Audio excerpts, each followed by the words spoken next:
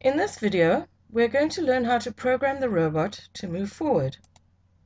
Our learning goal is that the student will be able to write a program to control a robot using loops, conditionals, and subroutines where appropriate. Today, it's not appropriate. Okay, so we open our Lego Mindstorms EV3 platform. And we're going to learn about the blocks that we can program with. We see here a number of colored tabs. The green tabs are the action blocks. Orange tabs show flow control. Yellow tabs show sensors. Red tabs are data operations. Blue tabs are advanced stuff. And we have my blocks. But today we are only concerned with the action blocks. This action block controls your medium motor, this one the large motor, and today we are going to learn about the move steering block. We are going to use the move steering block to move forward because using this block controls both the motors, so you are more likely to move nice and straight. So we click on that and move the move steering block onto the mat and attach it to our start button. Now that we have put the move steering block into the program, we can change the parameters. A parameter is a value that is passed to the computer to tell it what you want to be done. For example, you can tell the robot how fast you want it to go. That's our speed. It's going at 50. The speed is basically a percentage. Stop is 0, and the fastest you can possibly go is 100. So right now we're going at half speed. We can also tell the robot if we want to move forward or backwards, and we do that by putting it in a negative number. It's a little difficult to control it on the slider, so if you want, you can click there and type in a number. There we go. So now we are going backwards at a speed of 50 at half speed. Let's go forwards.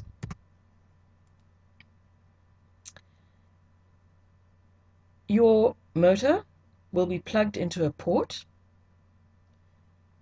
This shows the ports that your two motors are plugged into. Remember, the move steering block controls two motors. Now traditionally we plug the two wheel motors into ports B and C, but if for some reason you want to change that or you have to change that, you can change them. But we're going to leave them at B and C. We're going to stick with tradition for a moment. Okay, so that is the port selector. This is your mode selector. That changes the way your robot measures how far it should go. So you can set the robot to measure in time, how many seconds it'll be on. You can set the robot to measure in degrees, how many degrees the wheel will turn. And you can set it to measure in rotations.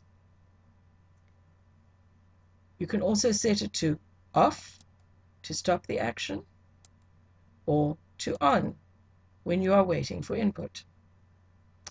We're not going to worry about that now. Let's look at these more closely. Let's look at the steering. Now this is an interesting block because as you drag the slider bar, it does interesting things to your robot. You move straight or you can turn. Now, I'm not going to talk about that much now because for a number of reasons I don't want you to use that to turn until later in the course. So for the moment, in the move steering block, we're just going to move forward or backward. You can change the power, type in the number or use the slider bar.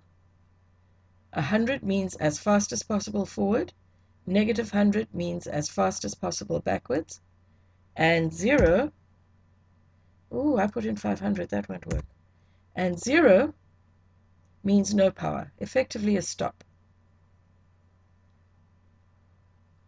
Let's put it back at 50. Okay, rotations, degrees, and seconds specify how far the wheels of the robot will travel.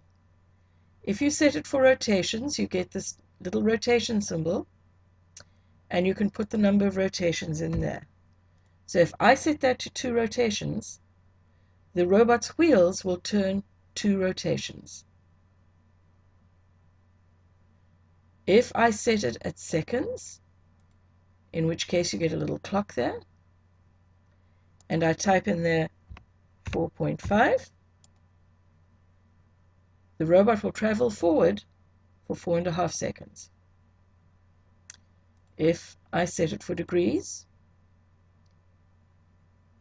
it will travel 360 degrees, or 200 degrees, or whatever you care to put in.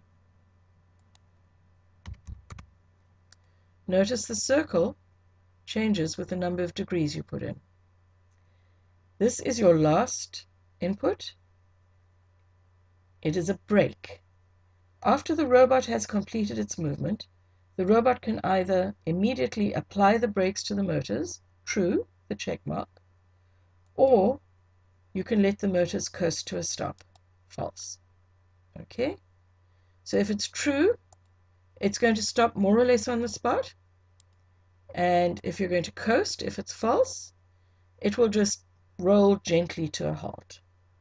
So for the moment, for your first assignment, you need it on for rotations, and you're going to make it drive forward for 2 rotations. Once you are finished programming your robot, you're going to need to plug your robot into the computer via the USB cable. Once that is done, this will no longer be grayed out. This will show as black, and you are going to click that download button to send your program to the robot. The robot will beep once it's downloaded, and then you can take it to the floor or the table and run it and see what happens. Good luck.